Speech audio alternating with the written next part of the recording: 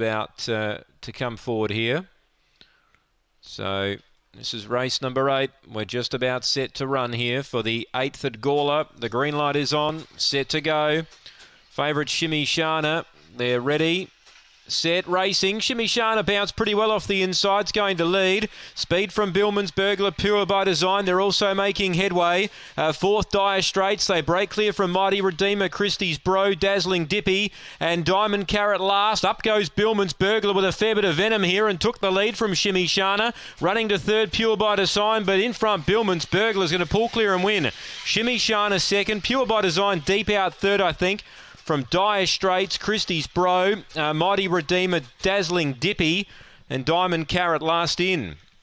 So Billman's Burglar was specced in the market too for Neil Mann. Number 7 takes it in a very open race from 1 Shimmy Shana and number 8 Pure by Design.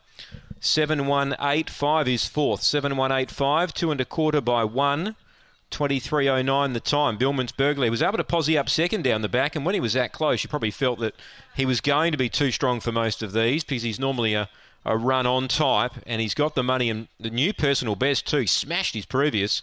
23.09 his new PB today. 7185 on race number 8 from Gawler, the last leg of the quaddie.